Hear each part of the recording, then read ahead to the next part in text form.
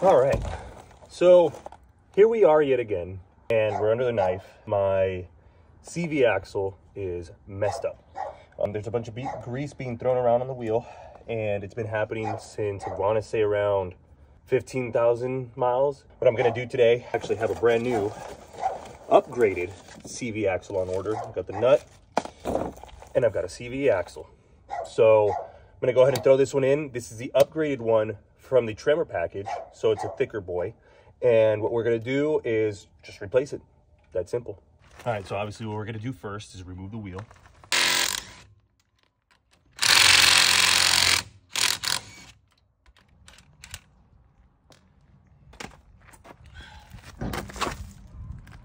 And of course, the alignment's off.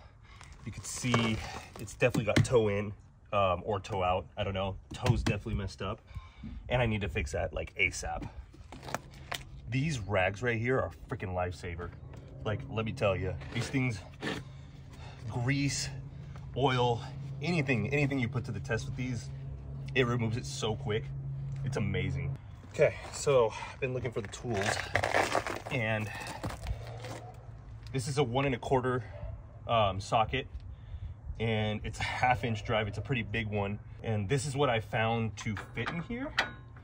And to remove the axle nut, it's a pretty big nut, and luckily my dad has the tools available, but you might have to go buy it either at O'Reilly's or wherever you usually go shop for car parts.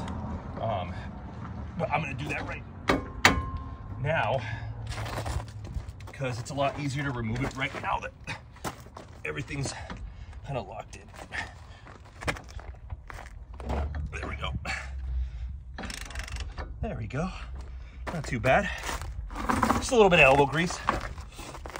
It's like Amazon's delivering some Christmas gifts. I was wondering why it was so hard to remove. They have some thread locker in there, and it's a bit of pain in the ass to take out. So I think that's why it's a one-time use type thing, because they use a thread locker that's already in the nut. So just a little bit of a heads up.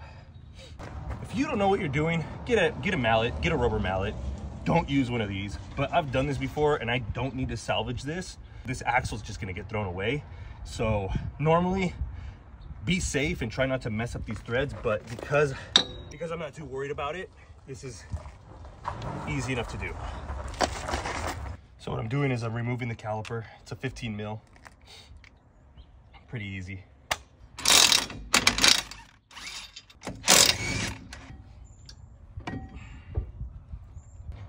I should hang the caliper.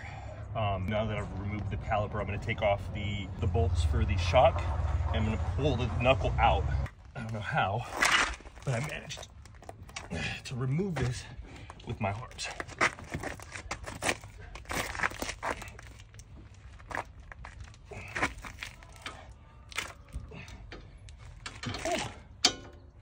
Oh, so there's that. So I somehow managed to remove it with my arms. So now I'll just back it out with the gun, which is crazy to think about considering this gun's supposed to be like top of the line. And over here taking these things off with my arms. That's okay. Sometimes man is stronger than the machine.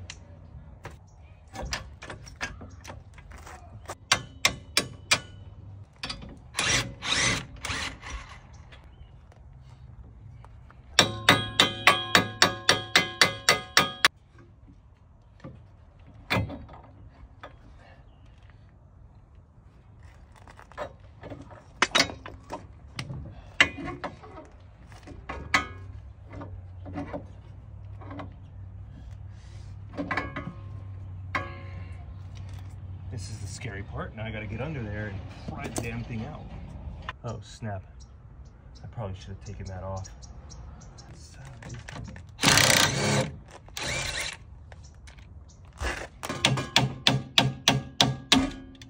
There we go. Okay, that took way too long. As you can see, they're built very different. You can see that this one's a lot shorter in terms of the shaft. but the boot is a lot bigger. The shaft itself is a lot thicker. That's what she said. Yeah, just the build quality overall with the Trevor one versus just the OEM XLT ones, you can see that there's a pretty massive difference in terms of the build quality. And unfortunately, that's what caused this thing to go. So that's why I'm replacing it. Okay, so I'm gonna do a quick voiceover here because I wasn't explaining.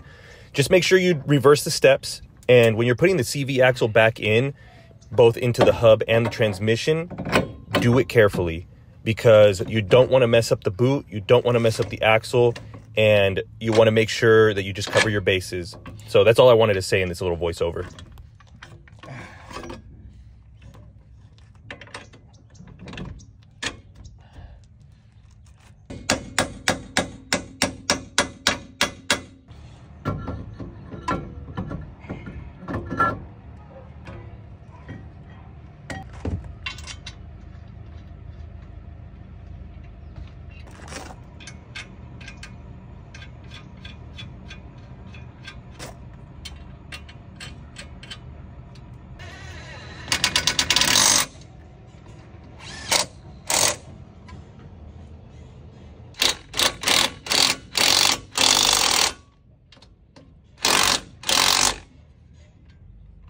It's been a mess this entire time, obviously, like grease flinging everywhere, so it's been a freaking nightmare to do and deal with.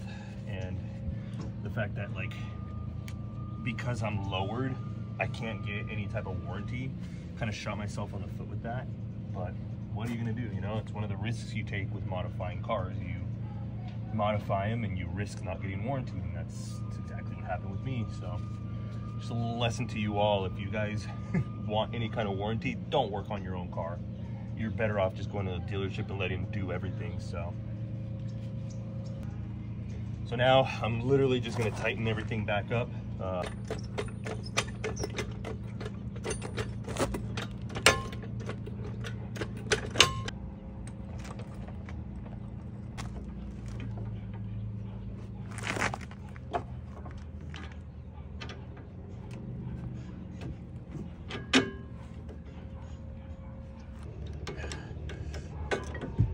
This thing actually ratcheted, but I guess not. Basically, the things I took off was the axle nut, bolt. I had to remove the bolt for the sway bar end link, and then bolt for the caliper. Hung the caliper on the bungee cord, and that was it. I mean, it's not that much harder than doing like a whole suspension swap. It's actually kind of easier, because with the suspension swap there's a whole other slew of things that you have to work on. But yeah, it's not too bad. It's not the worst thing in the world that I've done. It's been, what, an hour? So yeah.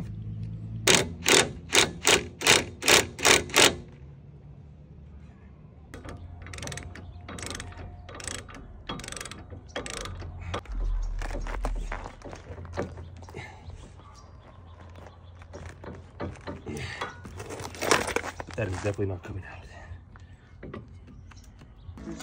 All right, one last thing before I get the wheel back on. I had to go through, and I swear the tub of towels is amazing. These heavy duty cleaning wipes.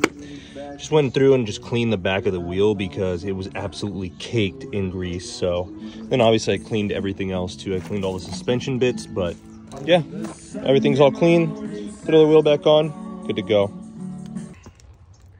Axle swap, that's it. I would say if you're gonna be doing something like this, it is more of an advanced job. It took me about an hour or so, but that's because I've done this so many times. I've done these swaps before in other cars. Just make sure you pay attention to the small things, like me forgetting to remove the sway bar end link. That was kind of stupid of me. I shouldn't have done that. It could have messed something up. Luckily it didn't.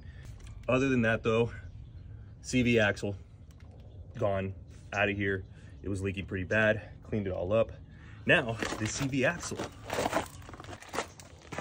could go in the bin. In the bin!